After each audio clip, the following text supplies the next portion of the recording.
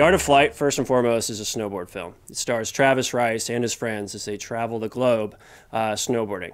But in a larger sense, it's much more about what we like to say, the experience of doing. Everybody in their life, in their niche, has something that they're trying to accomplish. Maybe it's a challenge, try to love life, take some chances, go and push the boundaries a little bit.